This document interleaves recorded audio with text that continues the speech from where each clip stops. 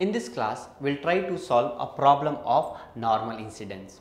Now, it has been given that an electric field of component which is given by this is travelling in a free space is incident normally on a lossless medium, right, with mu is equal to mu naught and epsilon equal to 9 epsilon naught. This is nothing but the property of the second medium, which occupies a region y greater than or equal to 0.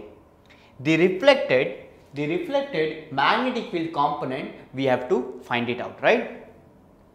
So, let us visualize this. If I try to draw this, it will look like this. This is mu 1, this is epsilon 1, this is mu 2 and this is epsilon 2, right. So, there is a wave incident like this, which is your EI. Now, what they are saying is, if it is an incident like this, there would have a magnetic field also, right, and it would have a reflected field also, right, same way it will have transmitted also, right. So, they want to know what would be the reflected magnetic field, right. This question says that you have to find it out, the reflected magnetic field. Okay, let us see how I can find it out. The first thing I can do is, this wave is travelling in a free space, right. If it is travelling in a free space, then what will be your Vp? It will be omega by beta, right, we know that, right.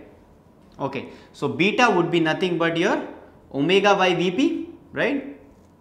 What is omega here? Omega, it is given in this problem, it is nothing but 24 cos this, right. So, the omega is 3 into 10 to the power 8. So, omega is 3 into 10 to the power 8 and it is travelling in a free space, right. When electromagnetic wave travel in a free space, it would travel with the speed of light, right. So, this would be also 3 into 10 to the power 8, right. So, can I say that my beta is 1, right. So, one thing we have concluded is beta would be 1 here.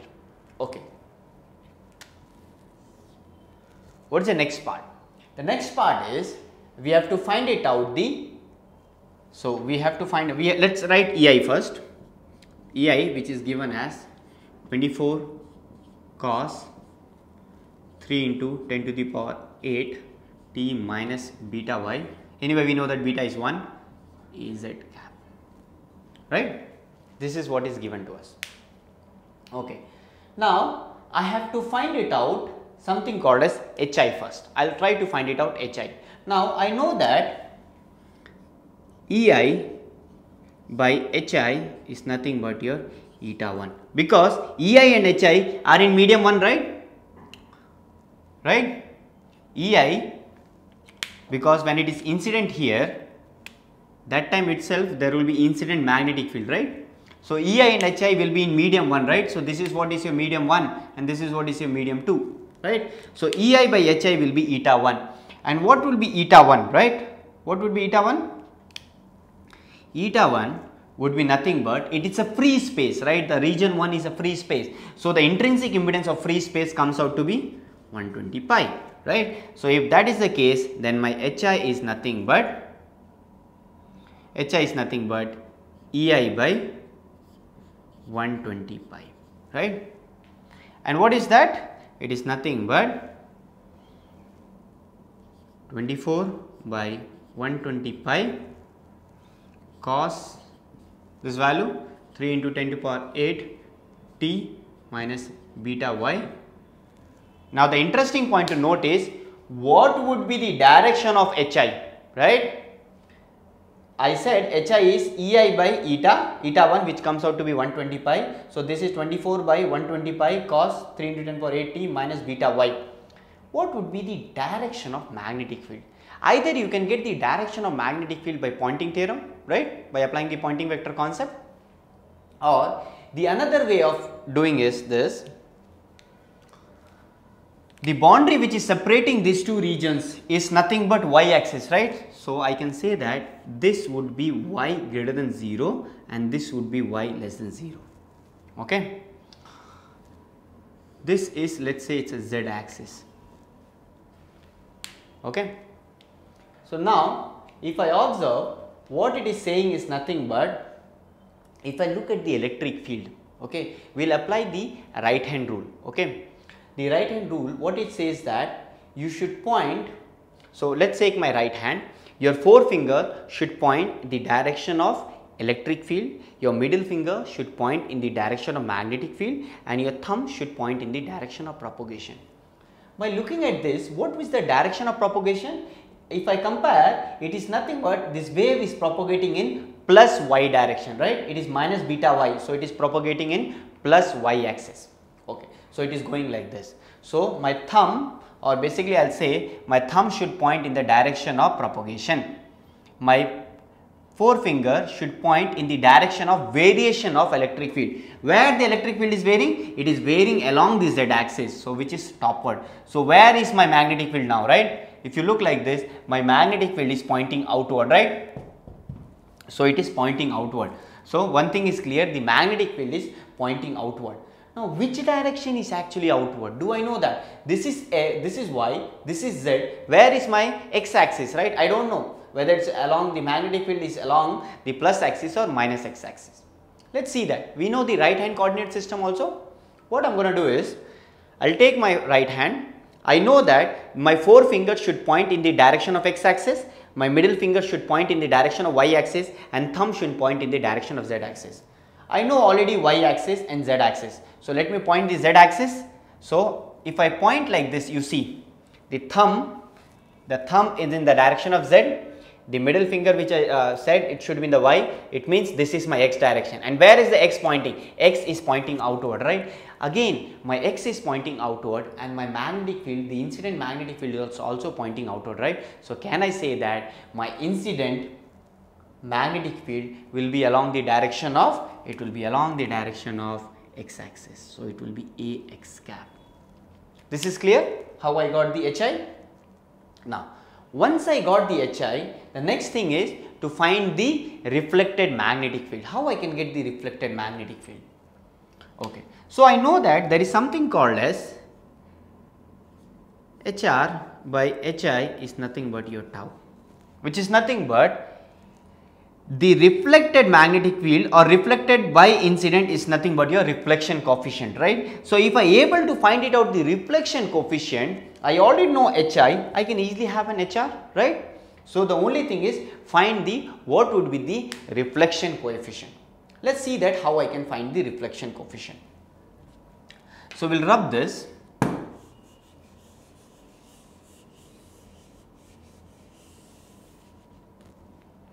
So my reflection coefficient is given by eta 2 minus eta 1 by eta 2 plus eta 1, right? Which is nothing but the intrinsic impedance of medium 2 minus intrinsic impedance of medium 1, intrinsic impedance of medium 2 plus intrinsic impedance of medium 1. On simplification, this quantity would be nothing but mu 2 by epsilon 2 minus mu 1 by epsilon 1 divided by mu 2 by epsilon 2 plus mu 1 by epsilon 1, right? Right? What is medium 1? Medium 1 is free space, right? So mu 1 will be nothing but mu naught by epsilon naught, right? What would be mu 2? Mu 2 is nothing but medium 2. They have already said that mu will be equal to mu naught. So this will be mu naught, and epsilon will be equal to 9 times of epsilon naught. On simplifying, if you substitute mu 1 is equal to mu naught and epsilon is equal to epsilon naught in medium 1, and if you put mu 2 equal to mu naught and epsilon 2 equal to 9 times of epsilon naught, what you will get, this is nothing but this is root over 1 by 9 minus 1 by root over 1 by 9 plus 1. If you simplify this, this would be nothing but 1 by 3 minus 1 by 1 by 3 plus 1, right? On further simplification, this would be nothing but minus 2 by 3 divided by 4 by 3, right? Okay. So what would be that value? That value would be nothing but, so we will say that my reflection coefficient would be nothing but, so my reflection coefficient is nothing but, so that 3 will get cancelled, it will be minus 1 by 2. right. So I got the reflection coefficient now, it is minus 1 by 2. Once I have my reflection coefficient, which we already stated earlier, then nothing but HR by HI is nothing but your reflection coefficient. So your HR would be nothing but tau times of HI. You already know the HI, right? You already know the HI. This is my HI and this is my tau, right? So I have to just multiply to get the answer. Let's see that.